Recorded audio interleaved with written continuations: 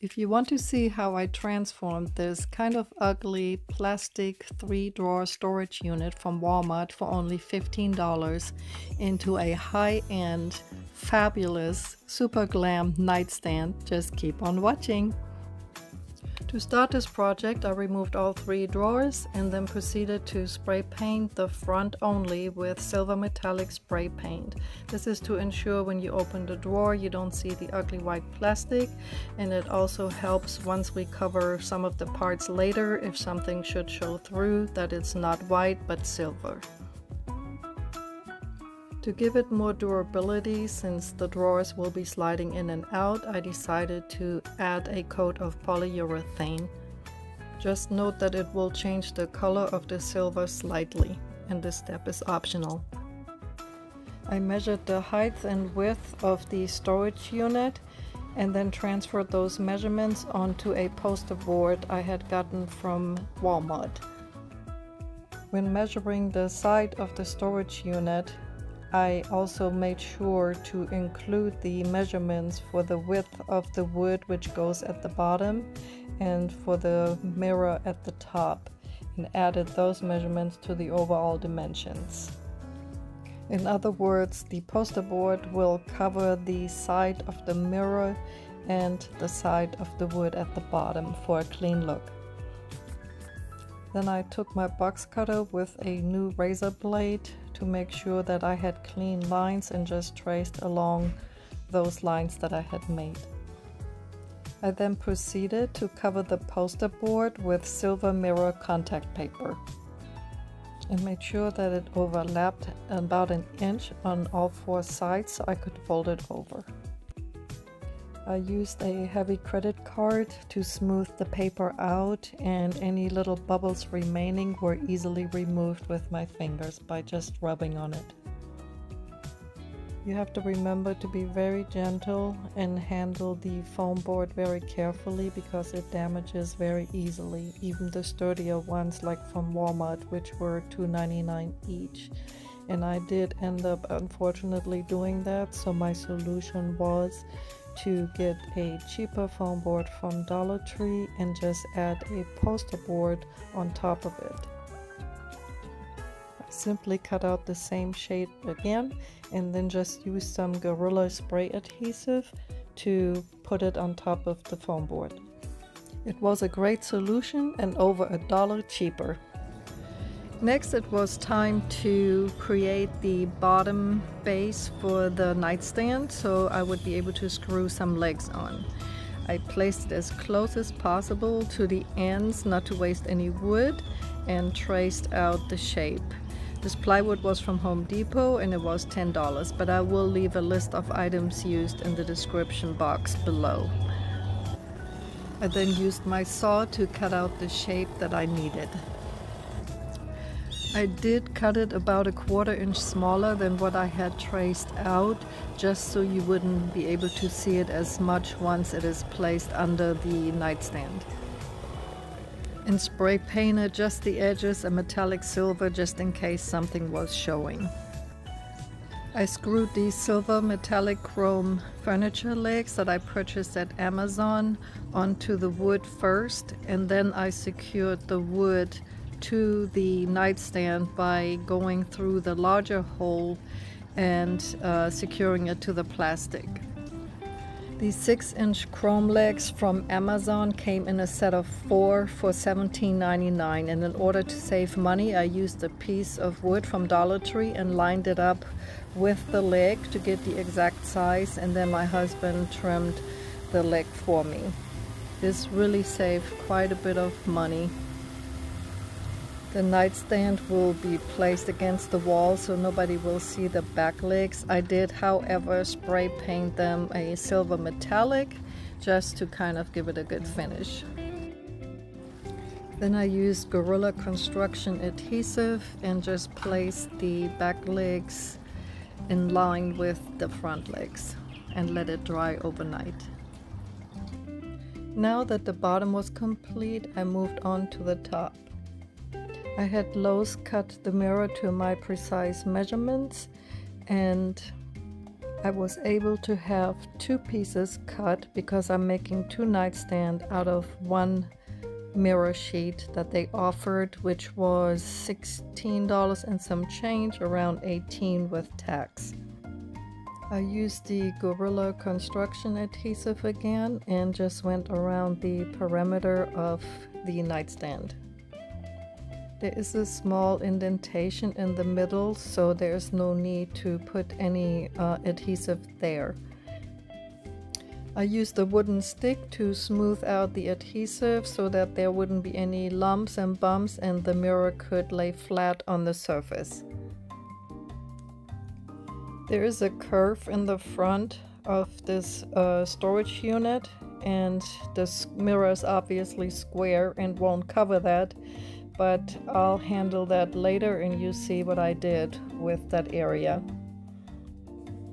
After I was satisfied with the position of the mirror, I let it dry for about 30 minutes or so and then flipped it over so the weight could be on that side of the stand and create a strong adhesion between the plastic and the mirror. Here I'm applying the Gorilla adhesive to the side panels that I made earlier, and then I will attach them to the side of the unit. Make sure that you don't put the adhesive too close to the edge, because once you press it down it'll squish out and you want it to have a clean look. I then smoothed out the adhesive with my wooden stick again, just so you know it could lay flat against the plastic. I then took my side panels and laid them on top of the unit and made sure that all the sides were lining up perfectly. I made especially sure that the top was exactly flush with the mirror because I will add some rhinestones to it later. I let it sit like that for about 30 minutes and then I flipped it over so the weight could be on that side. Here's a close-up view of the front plastic and the side panel, and this is how flush you want it to sit. That's why you need to smooth out the adhesive so it can be really flush. While the side panels were still drying, it was time to decorate the little front bow. I used some Mod Podge and some crushed glass to decorate it. I inserted the drawer at the top so any glass that would fall off could fall into the drawer. I put a thick layer of Mod Podge and then continue to sprinkle on my crushed glass. I made sure that no glass was on the front of this curve and no glass on the mirror itself. After I had the amount of crushed glass on there that I wanted, I went back with some Mod Podge and poured a good amount on top of it. And then I wiped the front clean, making sure that no little pieces were stuck to the front. I let the glass dry overnight and then started working on my drawer. I began by carefully removing the gray handle, making sure that I didn't break it. The self-adhesive velvet liner I purchased from Amazon is gonna take this glam look to a whole nother level. I traced the outline of the drawer onto the paper and then just went ahead and cut it out. After doing 6 drawers, I found this was the best order to complete each task, and I will list them right here.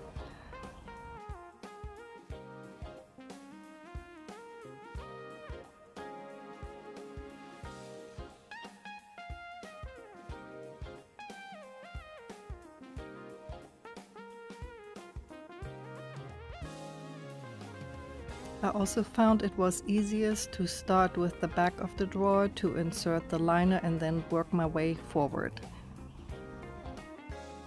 After the liner is inserted all the way, go ahead and tape off the tops of all 4 sides to prevent a lot of overspray. Make sure you smooth out everything really nicely so you don't have any creases and everything is covered well. I did cut the liner about 1/8 of an inch larger than what I had traced out, just to make sure that all of the area was covered really well. Then I went outside and used the Rustoleum flat black spray paint and spray painted all 4 sides. Of course, this step is completely optional. Whatever you prefer, the top is without and the bottom has the liner and the spray paint.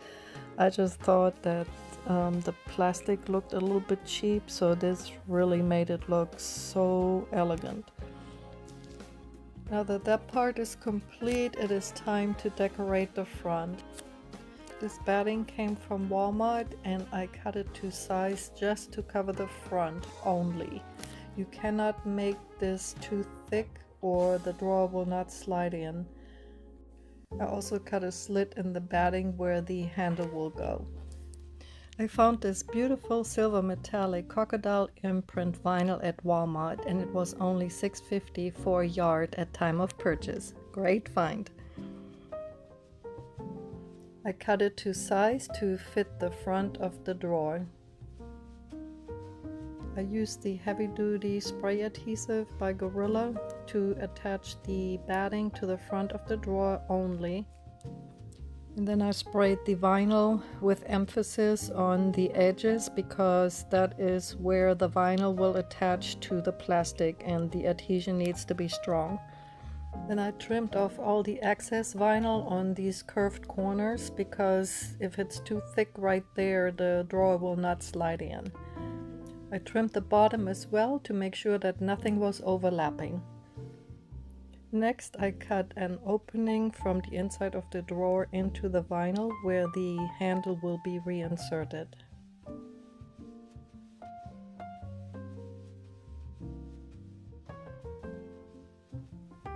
I started by wrapping this super blingy, super sticky rhinestone on the round side first and then worked my way down to the other side. I made sure that I did not take all of the backing off so my hands wouldn't stick to this rhinestone.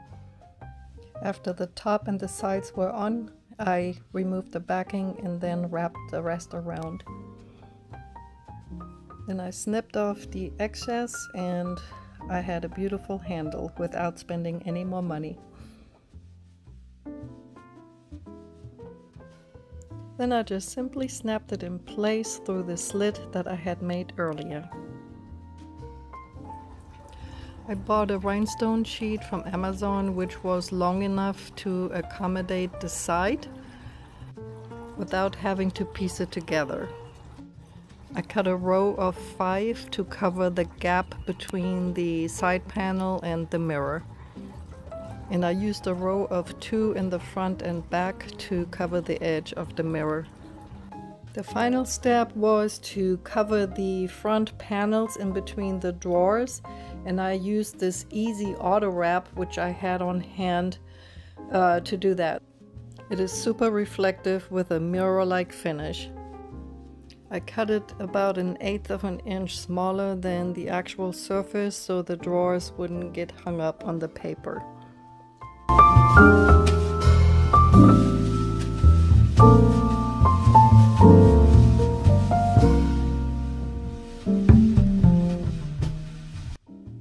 I couldn't be more pleased with how this came out. I am so excited and so thrilled to share this makeover with you. I hope you love it too, and I want to thank all of my subscribers for staying with me, watching, and supporting me. If you are new here, welcome, and I hope that you consider subscribing. Here are just a few more close-ups and decorating ideas.